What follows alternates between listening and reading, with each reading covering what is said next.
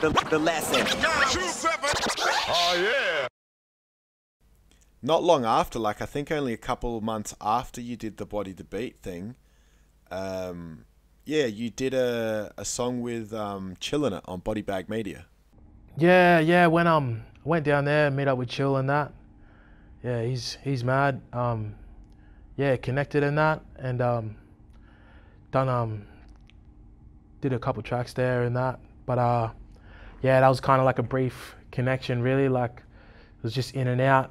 You know, yeah, I was just at a different place, I guess.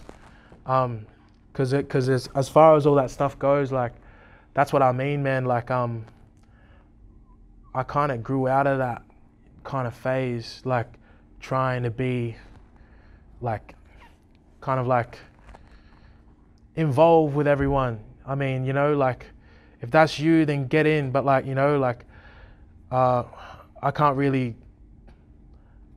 see myself trying to fit in where I didn't. You know, like I couldn't really see myself like just how I was saying before, you know, I had to be myself. I had to, I kind of needed that freedom to be me and not try and just be anyone else. And that came when I like started being a voice for my people and my culture. And yeah, I guess that's where I got it from, I guess. You know, like it was just when I was making music with ChillinIt, like when I did those songs and tracks, like I think a lot of stuff happened in both our lives since then to just like drive the wedge in between me and Chill.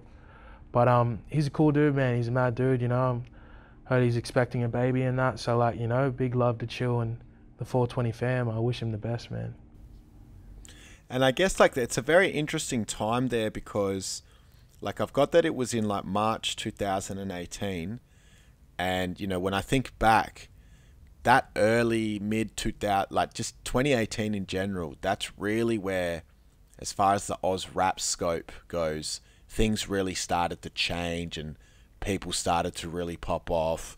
You know, BodyBag Media was really jumping off around then. And I'm assuming that, you know, through doing Body to Beat, that's how you've met Bagsy, and then that's how you've ended up linking in with ChillinIt through the whole BodyBag Media thing. Yeah, I mean, like, Chill just ended up seeing some of my stuff that I rapped, you know, like, I uploaded videos just on Facey and this and that, and like, him and Husky and BodyBag would just, you know, they seen it and they commented and shared and stuff like that.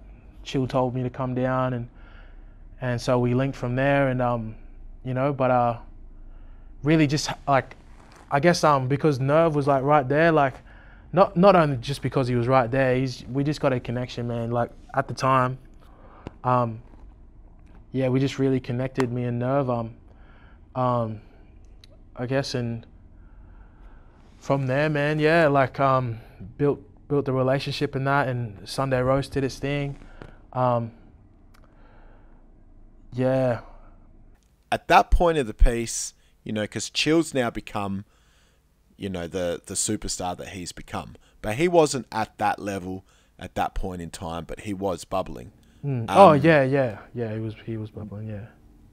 When you'd met him at that point in time, could you see that he was the dude that was going to take it to that next level? Oh yeah, man. Like, you know, like, I mean, yeah, bro. He had it, man. He had the flow. He had the, you know, metaphors and stuff like that. And like, yeah, you can see he was born to do this shit. And yeah, that shit popped off, bro. Like real quick, you know. But yeah, as far as that, man, like,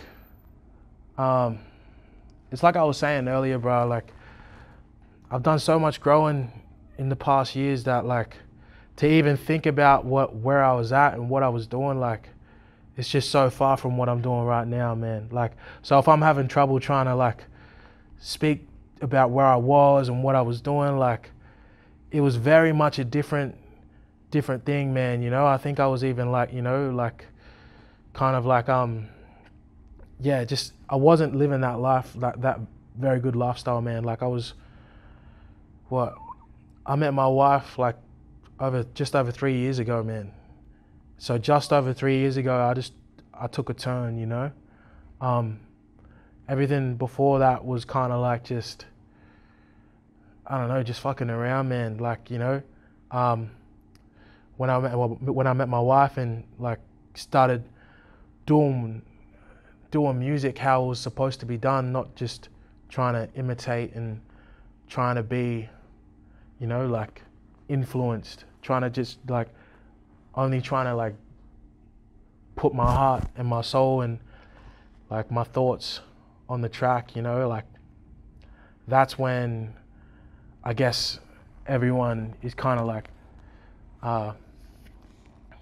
yeah, at that point, man, I guess that's when I became who I was meant to be, you know. That's when I became JK-47, not just because I spit like a weapon, but like I'm using that shit like as a weapon, you know, to fight like against the negative thoughts and the negative mindsets and like that negative shit that goes on inside, because I guess that's where the real battle is like fought and won, like up here, man. And like, you know, I don't know what I'd be doing if I couldn't like just fulfill that purpose and fulfill that like space.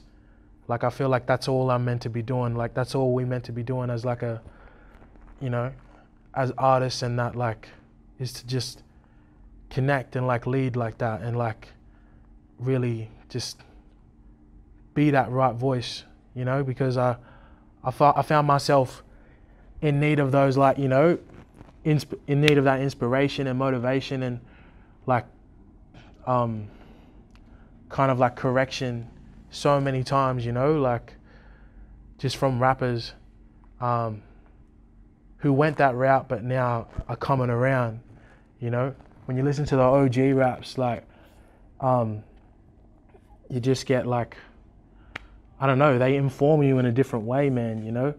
Like that's what I love, man. That's what I love about hip hop, man. I love being informed. I love like, you know, I love like how Kendrick like, you know, contradicts himself. I love how like, you know, I love that correction that comes, like that light or that switch that gets clicked when you're listening to a song, and like it changes your whole different mindset and it like just drives you, you know. Like I feel like the growth into that like has changed me so much that who I was beforehand, like I don't even connect with anymore, you know what I mean? Like I was trying to, even though Chill like and that like they're dope, man. Like, and everyone's doing it their own way. Like me saying everything that I'm saying right now is just my truth. It's just my thing, how I'm doing it, because I guess it's different. When you got a son, man, like that shit changes. Like if you speak in that, then you got to walk it too. Otherwise, the shit ain't adding up. That's half the reason why, like, you know, I guess people don't speak it, because we're humans and we make mistakes and we might not be able to walk it. But like, you know, like I feel like I got to speak that. I got to speak that empowerment. I got to give that empowerment to these kids, and you know, I gotta make my aunties and uncles proud of me, you know, like, and like, you know, like the old people that have passed on, and you know, my nan and pop and my dad, like, you know, I gotta show that I'm still doing the right thing, you know. They taught me to do the right thing, and yeah, that's really all I'm trying to do. That's all I'm trying to be about. The lesson. 7. Oh yeah.